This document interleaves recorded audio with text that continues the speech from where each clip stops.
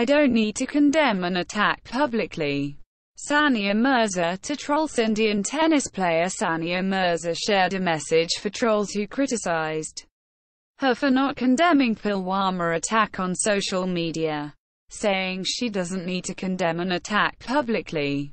Find your way to serve the nation instead of judging public figures, she wrote on Instagram this year. Do your bit and we're doing our bit, without announcing on social media, she added. Chris Gayle to end 20-year ODI career. After 2019 World Cup Windies all-rounder Chris Gayle has announced he'll retire from ODI cricket following the 2019 World Cup, which will take place from May 30 to July 14 in England and Wales. The 39-year-old made his ODI debut against India in 1999. And has scored 9,727 runs in 284 ODIs so far.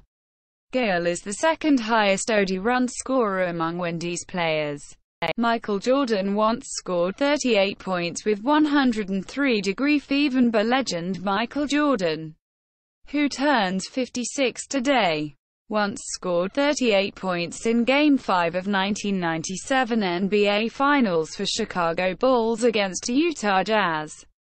Despite having 103-degree fever, the game, which Bulls won 90-88, came to be known as the flu game. In 2013, Jordan's sneakers that he wore during that game were sold at an auction for $104,765.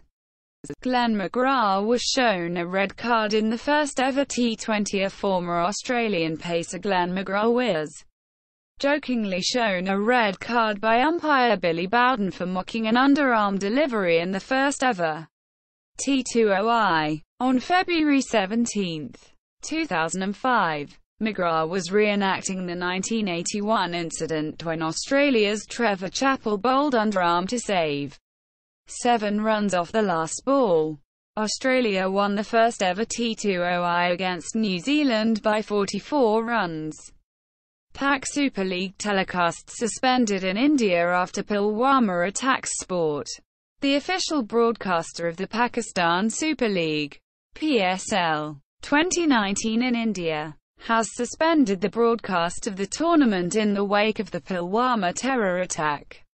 The channel was to reportedly black out the tournament from Friday night but couldn't due to some technical issues. The telecast was suspended from Saturday's Lahore Qalandars and Karachi Kings match onward.